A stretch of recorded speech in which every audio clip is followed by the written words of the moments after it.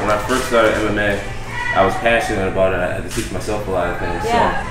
So when I met Kru Phil Nurse, you know, the first thing before he stopped telling me any combinations, any ways of thinking, he developed a foundation with me. Second came learning specific tactics that he does.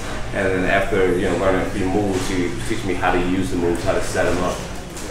You know, the biggest thing with Phil, you know, he just taught me how to think, how to manipulate my opponents, and how to do everything properly. The thing I liked about Kru Phil Nurse, you know, he actually embraced my unorthodox and made it better. He, you know, taught me how to properly do spinning techniques and properly do the flying techniques. So he's an open-minded guy. He's a real martial artist. He believes in, you know, being like water, like Bruce Lee, and I just admire him. He's brilliant.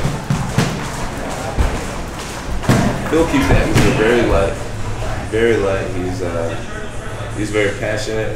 He loves what he does. I don't know. He's an example. He's an idol. He's someone that I want my motto in my life after.